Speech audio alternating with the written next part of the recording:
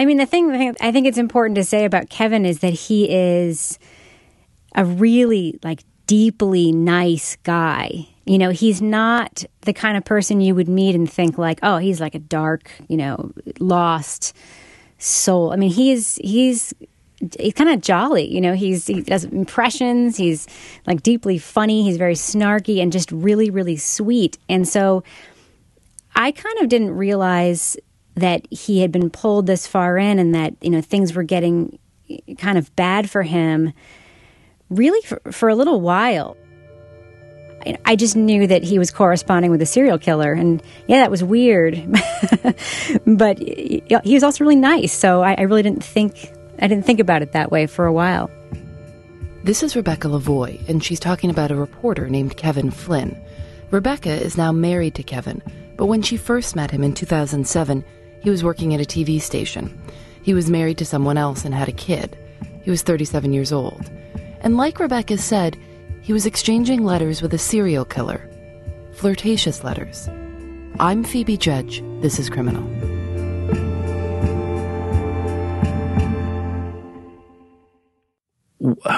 So I was waiting in the lobby of the police station, waiting for someone to give me a comment before the 6 o'clock news about what was going on. This is Kevin Flynn.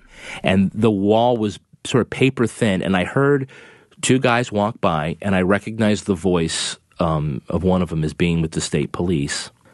And he said, I have seen more shit in my life that you would not believe. And then he said, do you think she chopped up the body before she burned it or burned it and then dismembered it? And that's when I heard them say, what is Sheila's date of birth? And I knew, okay, they're looking for somebody named Sheila. That Sheila was Sheila LaBarre, a woman who lived on a horse farm on the outskirts of a town named Epping in southeast New Hampshire. Kevin was reporting not far from Epping, where police had found the burned body. It was 2006. LaBarre had come to New Hampshire from Alabama some 30 years earlier, responding to a personal ad from a widowed doctor. And she responded to the Lonely Hearts ad by sending topless photos of herself. And so she's like in her late 20s. He's in his, I'm thinking like his late 60s. And she comes to town and she moves in on the farm, is super affectionate and sexual with him, but also would go around town dressed very provocatively. And they had a nickname for her around town, which was Sheila the Peeler, because she would definitely like to flash her cleavage, and she was known for answering the door for deliverymen wearing lingerie or being naked. When like the FedEx guy would come, she would answer completely naked. Yeah, you know, the plumber, anybody. The local police actually had a policy that if one of them had to respond to any incident with Sheila, a second officer had to go along. This is like for a police force of, I think they had like 5 or 6 guys. But they literally had to have backup dealing with Sheila, not because she was violent, but because there was the risk that she would do something sexually provocative and then, you know, sort of, you know, put the patrolman in a compromising position where he has to defend himself from an accusation he came on to her or something. They needed a witness. Yeah, they needed a witness to sort of verify that, you know, that Sheila wasn't, that Sheila was the instigator of any sort of bad behavior.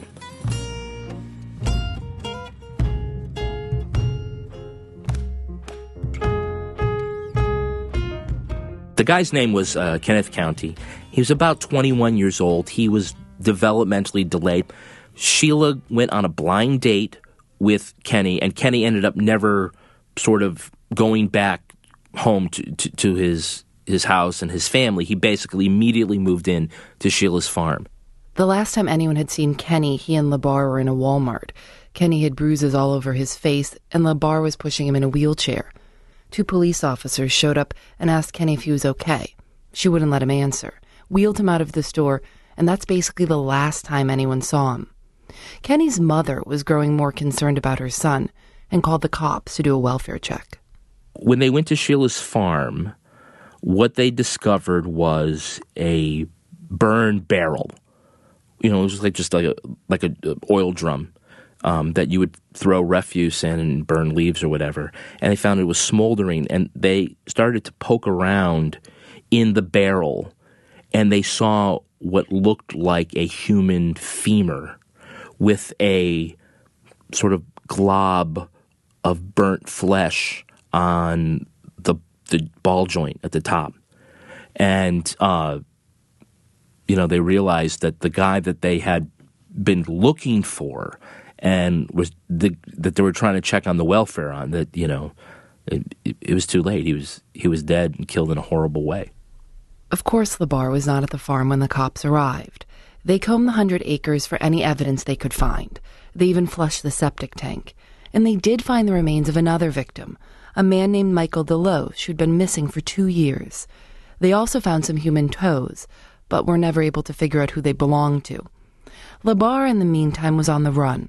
It was another week before the cops caught her in Massachusetts. She dyed her hair and was staying with some guy she had just met. He saw her face on TV and turned her in. Sheila LaBarre was arrested in a Taco Bell and charged with murder.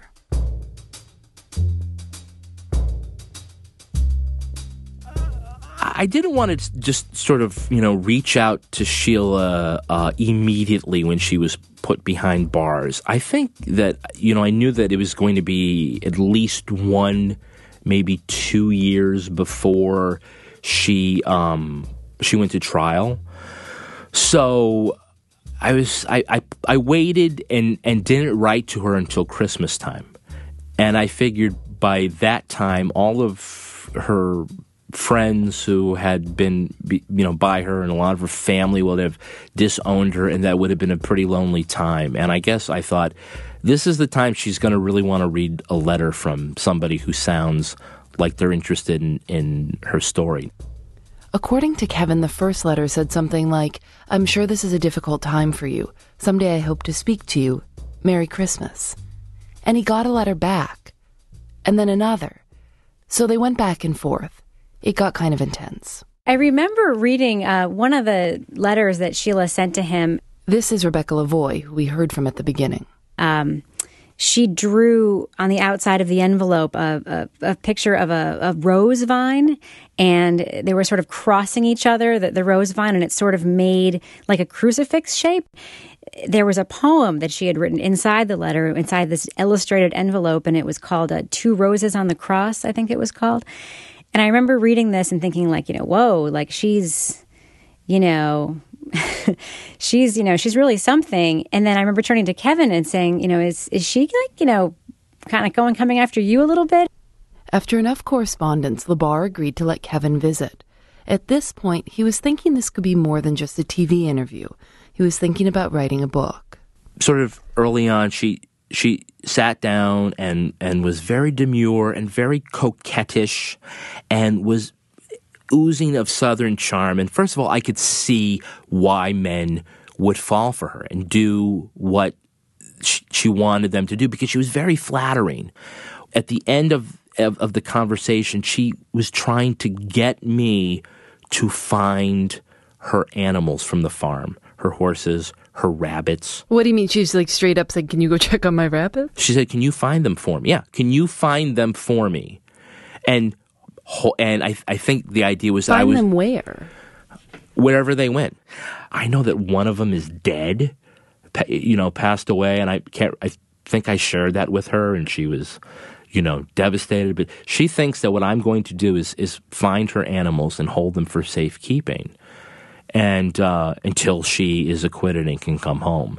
And that's, sort of where I realized, like, I have been totally sucked in. No, I didn't go looking for the animals. I mean, I wasn't going to, if I knew where the horse was, I wasn't going to put it in my backyard. But I mean, you're kind of in it deep here. Like, yeah. When do you realize this is having some like impact on like your personal life, your professional life? It was when the mailing got to the point where I was getting prison mail from Sheila at work, and people were opening up the mail and reading the letters out loud. as entertainment. Did you walk in on them reading the letters out loud? No, I wasn't even there. I came back after a day off, and I said, here, someone handed me a letter that had been opened, and I'm like, oh, okay. And then it wasn't until later till somebody said, they opened the letter and they read it at the morning meeting out loud, and I was more than embarrassed. I felt kind of violated. Why were you embarrassed? I mean, what would have been in it that would have been embarrassing to you? I think she was talking sweet to me.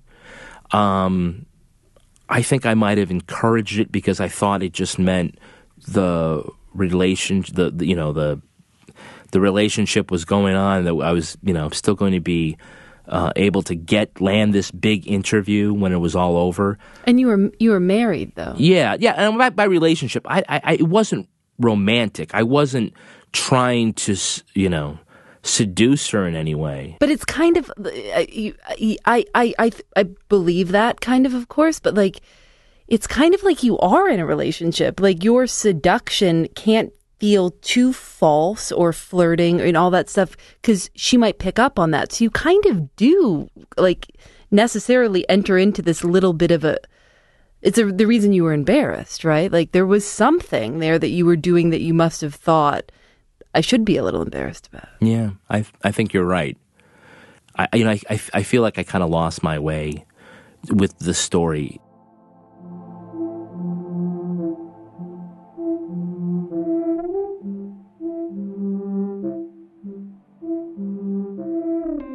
So I wrote a letter to a prosecutor that I knew, and I obviously they were aware that Sheila was talking to a reporter, and I tried to explain myself to in a friendly way and saying, look, I just want you to know, I'm not trying to mess up your case. I'm not trying to solve it for you.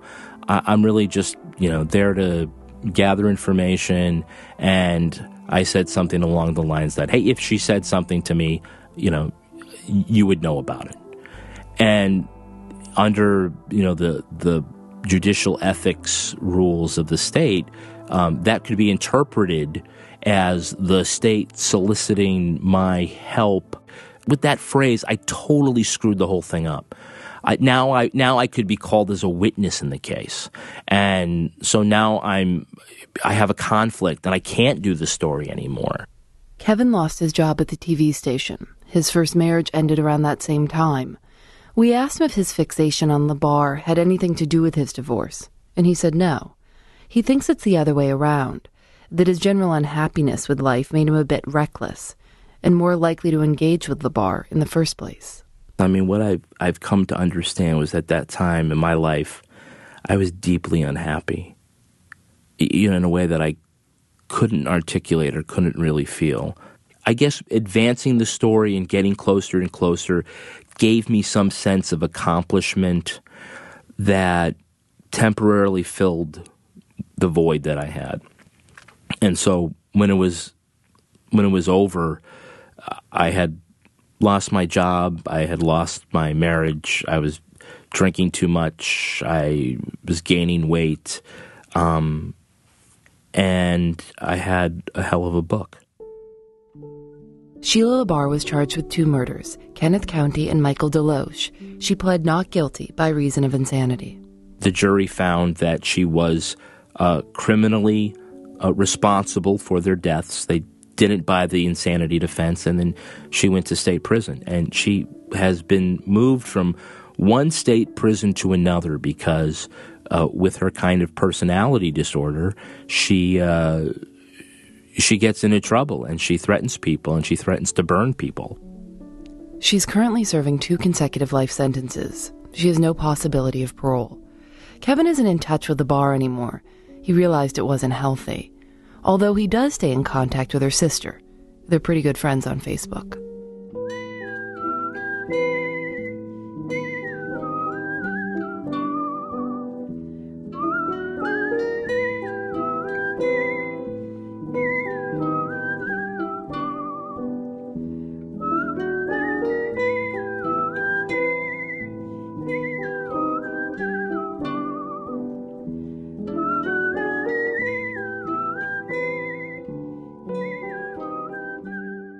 Criminal is produced by Eric Mennel, Lauren Sporer, and me.